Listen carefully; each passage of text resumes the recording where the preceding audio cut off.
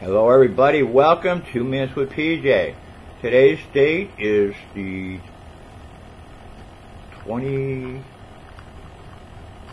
of May. It's a Sunday. Our discussion today is going to be on Steadfast. In Psalms 136, 1 through 26, give thanks to the Lord, for he is good, for his steadfast love endures forever. Give thanks to the God of gods, for his steadfast love endures forever. Give thanks to the Lord of lords, for his steadfast love endures forever.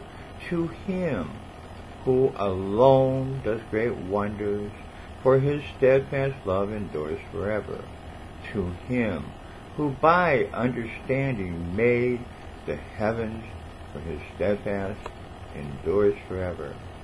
1 Corinthians 16:13. Be on guard, stand firm in faith, be courageous and be strong. 2 Thessalonians 3:5. May the Lord direct your hearts to the love of God and to the steadfastness of Christ. Hebrews 10:23. Let us hold fast the confession of our hope without wavering, for he who promised is faithful. 2 Peter 3:17. You therefore, beloved, knowing his beforehand, be on your guard, so that you are not carried away by the error of unprincipled men and fall from your own steadfastness.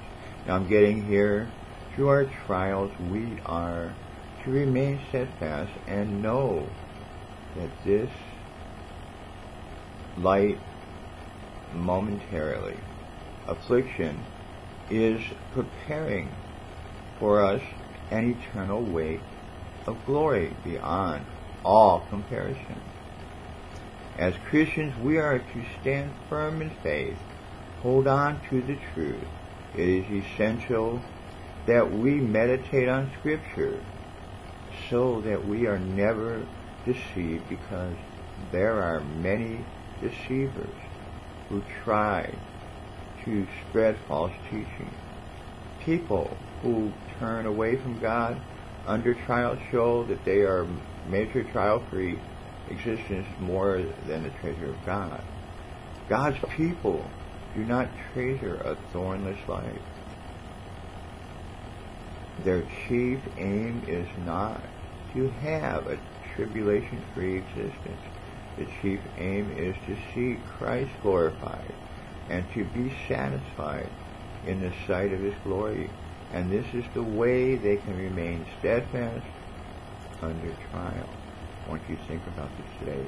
Have a blessed Sunday.